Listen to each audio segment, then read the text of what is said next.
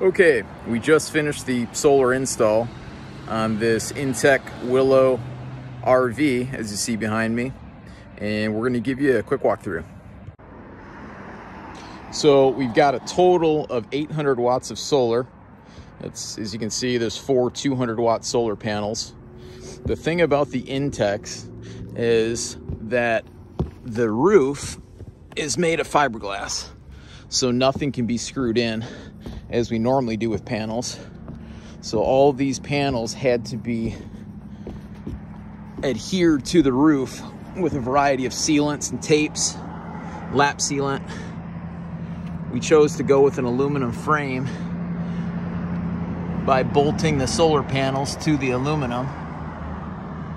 That way, if the solar panels do happen to get damaged, tree branch falls on them or something, we do have the ability to replace the solar panels without having to tear them back off from the roof.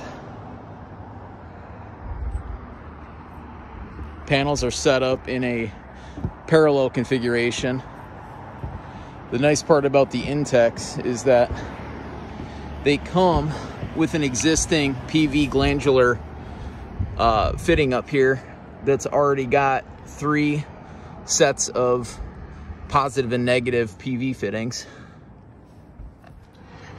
All of the solar controls are accessible both inside and outside. This is the main control panel here. As you can see, got our main kill switch, our circuit breaker switch for the 12 volt and 120 volt sides of the electronics. And then also what we did is the solar circuit is hardwired to the battery. So that way when you're towing the RV, if you want to make sure that you got the kill switch turned off, all power off, you can still charge the batteries on the solar panels, through the solar panels. When you do want to kill all power to the solar, then you can just quickly trick the breaker and turn that power off. Okay, as we head into the Intech RV, you can see these are really nice RVs. Turn on all the lights here. You can see they really put in a lot of quality work into these RVs. I love the fact that when you walk through them, you don't hear the floor creaking and cracking like you do on a lot of the other less expensive RVs. I also really like the blue accent lightings in all the cabinets. Okay, but back to our solar system. So all the controls to the solar system are right over here. You've got your main inverter on off switch, and then we've got a Renogy 1-core display up here. Looks like we're generating about 9.5 amps of solar right now. It's unfortunately the tree above is shading out the panels, so we're not getting a whole lot right now. Not a great place to park for solar. Anyways, you can see your battery level there is at 86% charging. And let's see, yeah, so our battery, if you want to get into more battery info, we can do that. Battery 1, battery 2. And then you can see the solar charge controller. It's a 60 amp Rego charge controller. You can see it's generating about 247 watts power right there.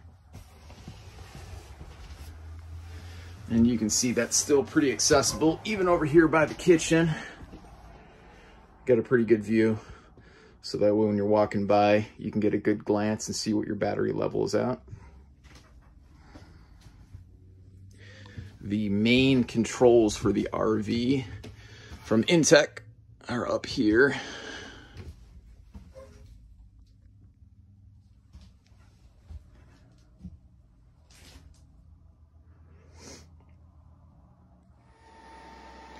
Okay, so after removing the couch cushions and the plywood cover, you can access the control box. You can see our control box here has got a blue light on it that's motion activated. So if somebody does trip a breaker at night, as soon as you lift the plywood panel, that light's going to come on to give you some light down here to see what you're doing. Then we've got our 120 volt 30 amp main breaker. We've got our 12 volt DC 50 amp main breaker. And then we've got our primary kill switch. And all battery power, all lithium battery power does go through this kill switch. So this kill switch has to be on for any power to be going through the RV. And there is a second kill switch up here for the main RV power center. This is the one provided by Intech. Okay, then we've got our 3000 watt Renogy Rego inverter. And we've got, on this one, we have a Watchdog 30 amp surge protector. If you'll notice, this inverter is raised because the compartment is so tight in these Intechs. And with the forward slanting front on the RVs, get a little more length here the higher we go. Okay, and then if we grab our key here, we can get inside the control box.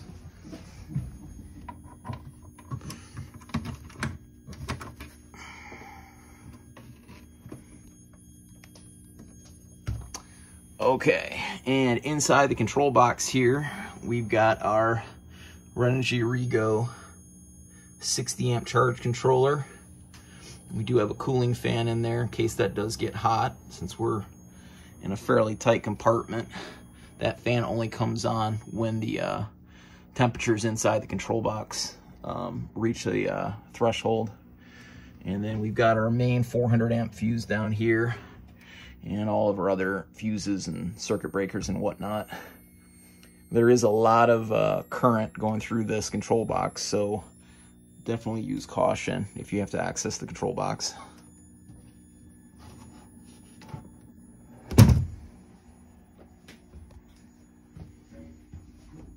And that's it on the control side. So we'll go and take a look at the batteries on the other side here in a second. Okay, after removing the couch cushions and also the plywood cover on the left side of the RV, we can take a look at our batteries. On this install, we've got two 200 amp hour Renogy Pro lithium batteries.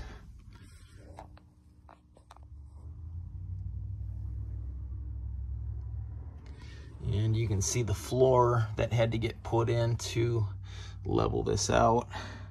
So these batteries sit nice and tight, nice and flush with our buckles here.